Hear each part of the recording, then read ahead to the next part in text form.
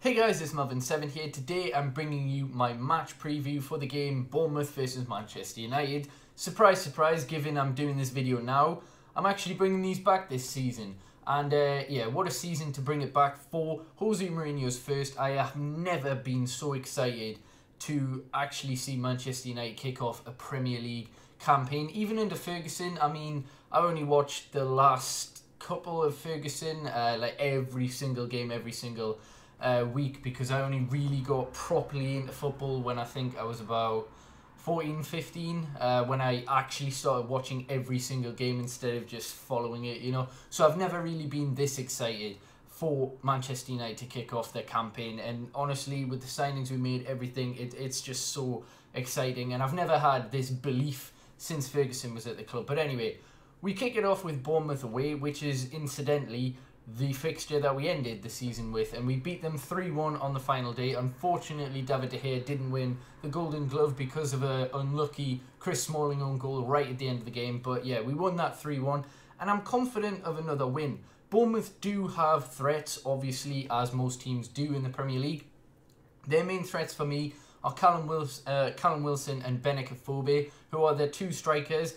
I think they play in the same team. Obviously, Callum Wilson was injured for a lot of last season, so I'm not entirely sure. They've lost Matt Ritchie, though, to Newcastle, which was a big part of the way they play. So there's that, I suppose. But looking at the teams in comparison, Paul Pogba is obviously suspended, but I don't think he would have started anyway. He would have been brought off the bench because he hasn't had a full week's training. Chris Smalling is also suspended, but again, not sure if he would have started, given he's just came back from injury. So, with those two out, our lineup, what is it going to be? I think it's self-explanatory, 8 players, 8 or 9. It's the other two that you can, debate.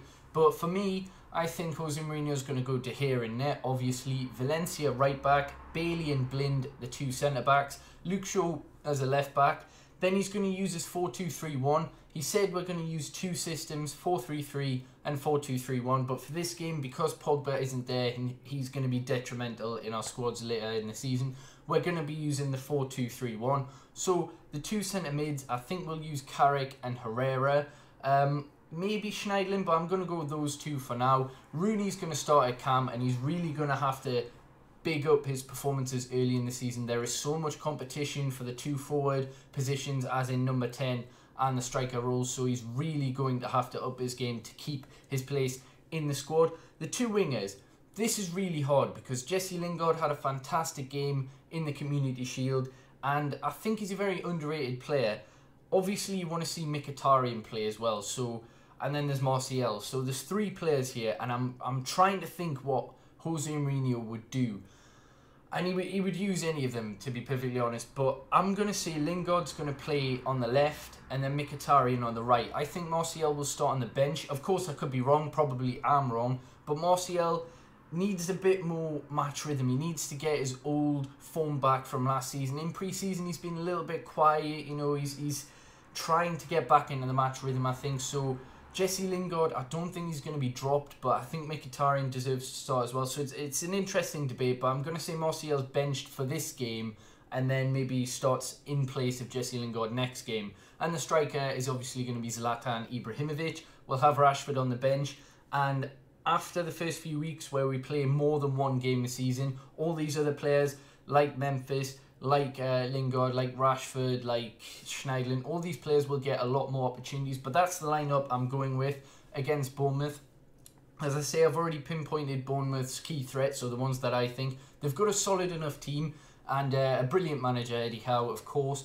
But even so, you have to really believe Manchester United are going to win, even without Pogba, without Smalling. I think we're going to have a very good game. And my prediction, I'm going to be confident because of this newfound belief, because of Mourinho, Zlatan, Mkhitaryan, Bailly all playing in this game, Luke Shaw back.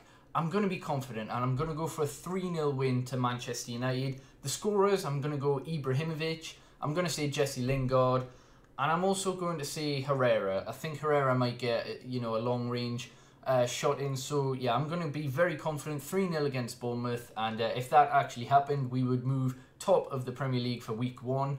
And yeah, that would bode well for the rest of the season, I suppose. But obviously getting way ahead of myself here. But 3-0 is my prediction. Let me know what yours is in the comment section below. Hopefully you have enjoyed. Subscribe if you haven't already. Like the video. And yeah, peace.